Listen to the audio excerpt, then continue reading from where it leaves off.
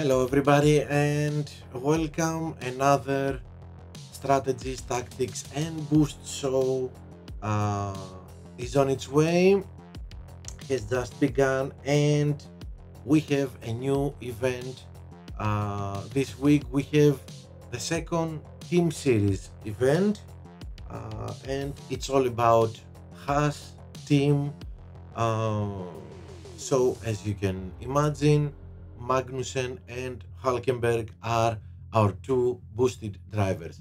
First of all, I hope that last week our videos helped you to get into the final, and then to get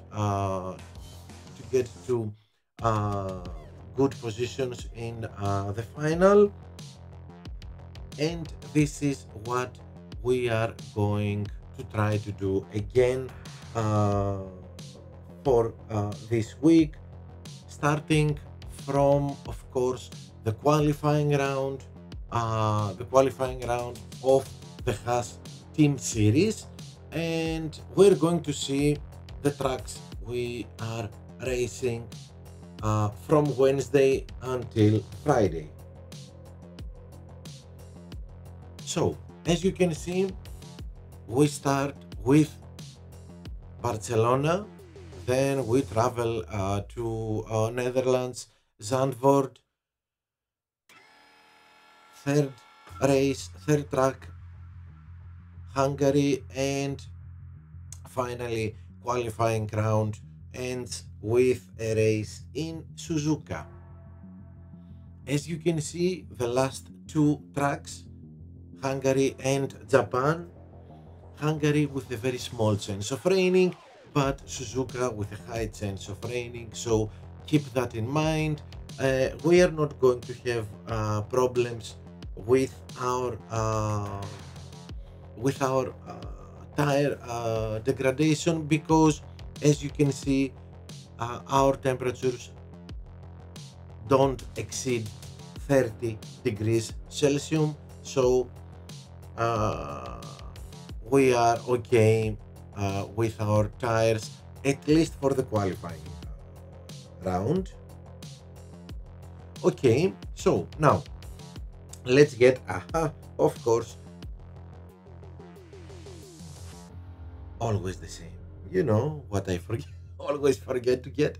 So let's get started with our first track, which is Barcelona. We raced a lot in Barcelona the last few weeks, but this made our give me one moment. Okay, this makes our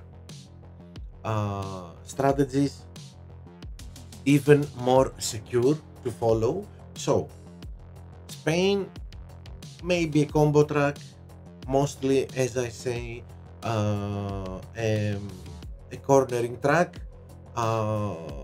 Sectors 2 and 3 very slow, lots of corners, so mainly we choose double Coupa, Hook, Herald, Kavai, Jean, Prince, but of course we can use combo boosts too. So let's start. If we are at the back, I will say it one more, and I will say it a lot of times because it's something we have started last week.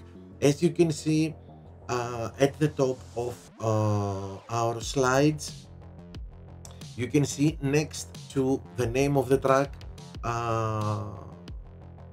it's written back middle.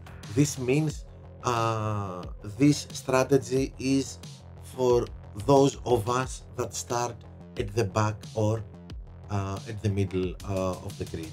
Okay, so, and goes on for every slide, so keep that in mind and don't forget it.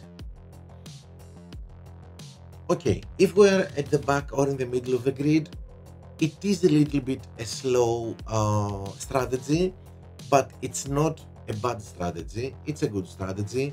5-3 hard soft, Tsar because of the tire management. This is why, because of the tire management and the cornering. Koopa, of course, for the very good cornering and race start. Merlion as a combo boost, and Prince again very good in cornering and race start. Now, one of the best strategies for, maybe the best strategy for wherever you are in the grid is this one, 4-4, both stints with medium. Okay, if you struggle doing 4 laps with a medium, then do the first stint only with mediums, charge your power unit, and then second stint with hards, so you can use your charged power unit and be quick, as you can see, be fast, as you can see here. Again, a combo boost like Merlion or Tunin, and cornering boosts and race start boosts. And Barcelona is a very it's a track that we can do very good race starts. It favors drivers and boosts with good race start, so this is why we keep choosing boosts like that. Now, if you are in the middle or at the top of the grid, then 3-3-2, and of course 2-3-3 or 3-2-3. It depends on our start mainly, but we can do both drivers with softs, 2 pit stops, especially if we are in the at the top of the grid. So 3-3-2 and 2-3-3 or 3-2-3, easily done. Of course, sometimes we have to see Movember, a very good, although we don't need so much tire boosting that Movember will give us, but this 10 in cornering is very useful here in Spain.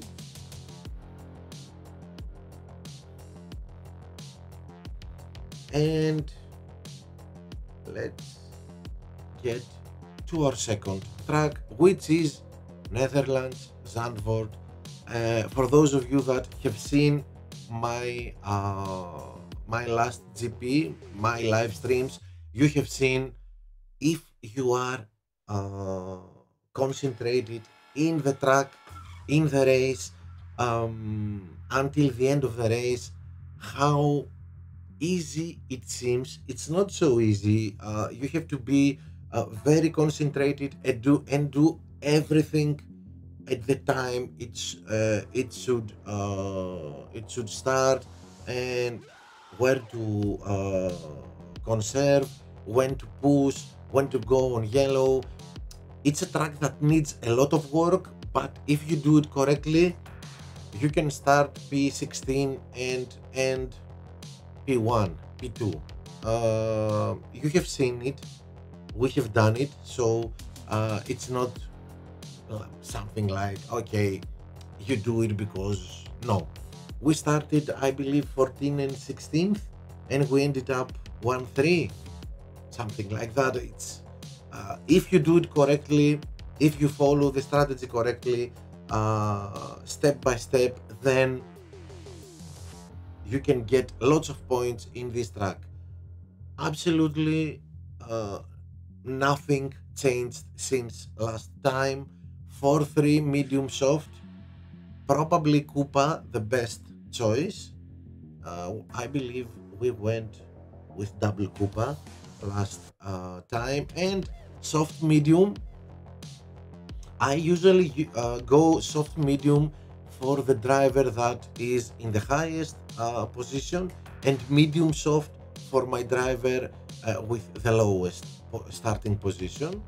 Both of them Koopa, but of course Hook, Herald, you can easily choose some of these boosts. Use boosts with good race start, because Zandvoort is another track that favors good race starts. So a boost like Herald, who as we see has 10 in race start and helps in overtaking, as you can see here, and some and of course cornering, because Zandvoort is a full cornering track. If you have a lot of Herald, I don't, and I keep them for a rainy day. So if you have lots of Herald, use it. It's a great boost, especially in tracks where a good race start is very easy to do. So and there are tracks that favors good race starts, like Barcelona, like Bahrain, like Zandvoort. If I remember well, Japan is one of them. We'll talk about it. We'll talk about them again and again in all our videos. Okay, and that's it for Netherlands. Let me tell you just this. You can see it in my videos how to race in Zandvoort, but in the end of sector 3, the yellow sector, and the beginning of sector 1, the red sector, the big straight, we conserve to recharge our power unit. And at the end of sector 1, you see the corners 3, 4, 5, 6 and 7, the beginning of sector 2. All this, it's like a wave. We conserve there too, so we recharge. We don't have any other spots to conserve. Maybe we could do it after corner 10, but we conserve in these two parts of the track, and then after corner 7 we push the red button until mainly a little bit before corner 11. There we stop and leave it on yellow to get at the top of the straight, and then again conserve. And this is how it goes for both cars, all 7 laps.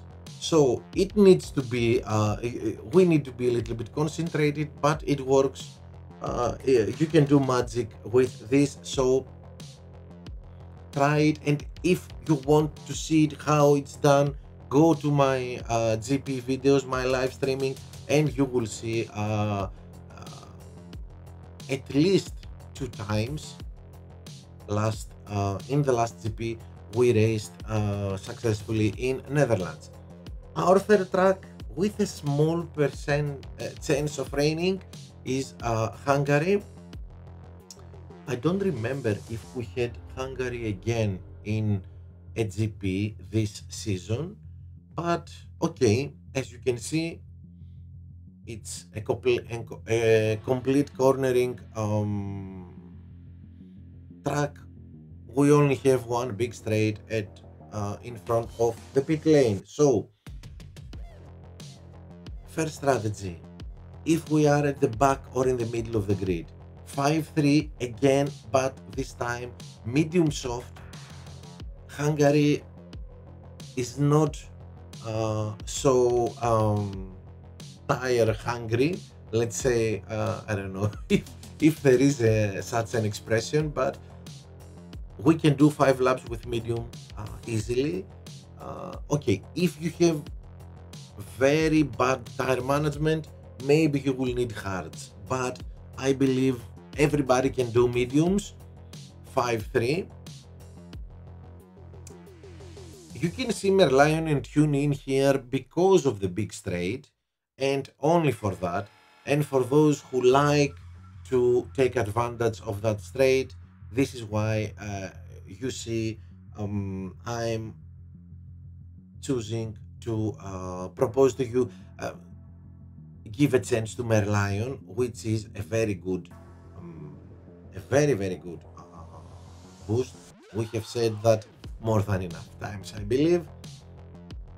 But again, in Hungary, I would really like a starting a race starting boost. You can do good race starts. Your opening lap can be good, great, and gain lots of positions. So Koopa, Prince, Herald, Hook, all these, very good choices for this track. Okay, and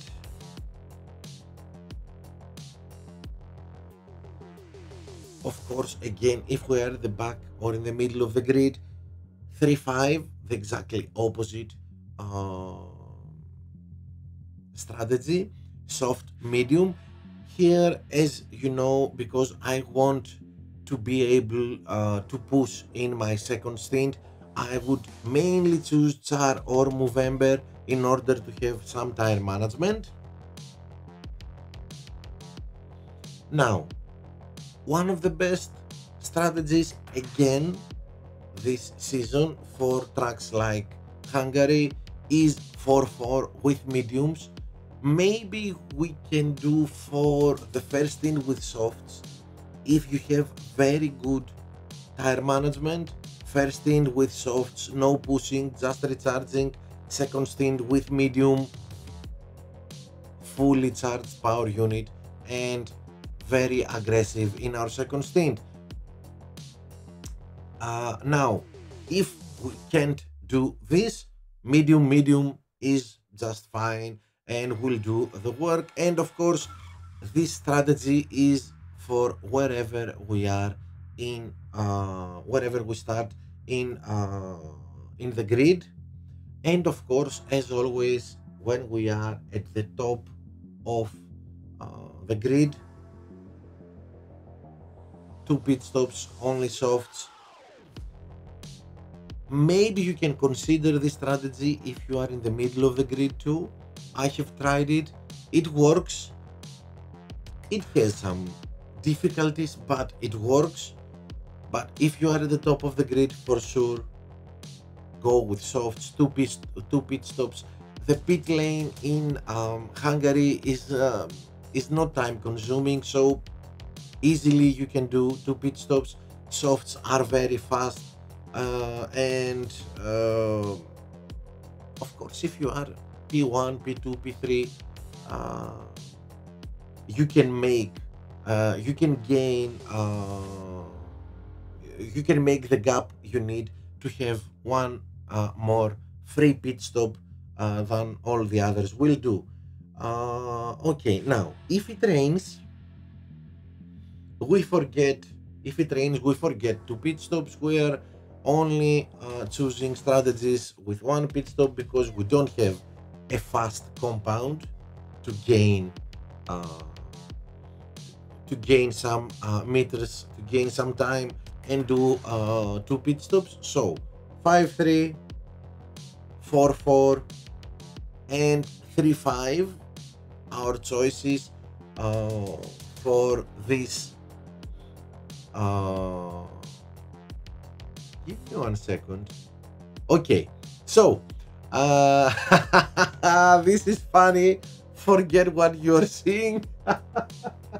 Okay, this is a mistake of mine because I forgot to change the boosts when it's wet. So just keep in mind what you saw here.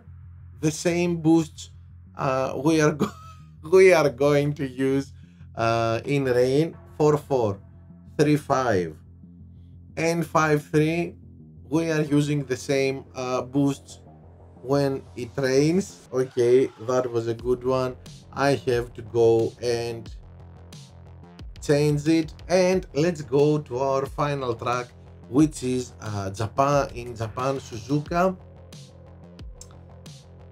Okay, we had some issues, we had some good results and some difficult races here. It is a cornering track, so this is how we are going to approach this. And 4-3 hard medium if we are at the back or in the middle of the grid, and 3-4 medium hard. This strategy, if we are from wherever we are in the track, back, middle or top of the grid, is a very good choice. And if we are at the top of the grid and maybe, just maybe, in the middle of the grid, but not, it's going to be risky if we are in the middle of the grid. Maybe if we are P10, yes, we can choose this, but P14, no, I don't think so. So, and we, yes, 2 pit stops. First stint, we push a lot. Second stint, we just conserve and go on yellow, so we recharge our power unit so we can be aggressive in our third stint. We have seen it 2-3-2 all softs. The medium stint, very passive, a lot of conserving, so we are even more aggressive in our last 2 laps with softs and a full power unit. I would stick with this, but I will consider 2-3-2 all softs. Seriously consider this. It works. I have been beaten by this strategy, but if I don't try it myself, I'm not going to be 100% sure. So okay, just think about it. Maybe it's a good alternative. So now if it rains, there is no 2 pit stops, nothing. It's only 1 pit stop, 4-3 and 3-4 from wherever we are in the grid. And as I say always, when we are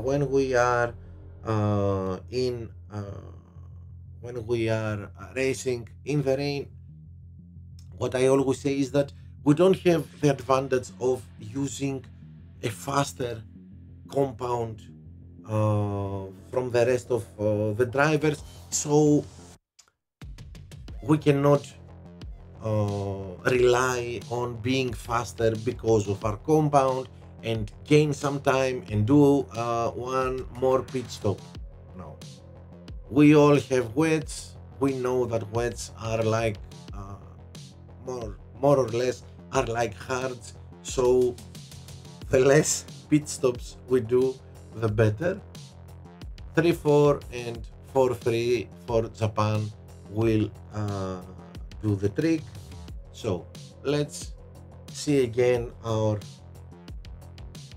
tracks: Barcelona, Zandvoort, Hungary, and Japan Suzuka for our qualifying round. So that's it for today. That's it for the qualifying round.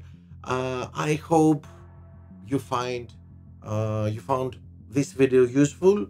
Don't forget to subscribe to the channel. I wish everybody great results, and let's get all together, qualify for this racing weekend, and of course make the best use of my next strategies, tactics and boosts video. So stay tuned, smash the like button, and see you next time. Bye everybody.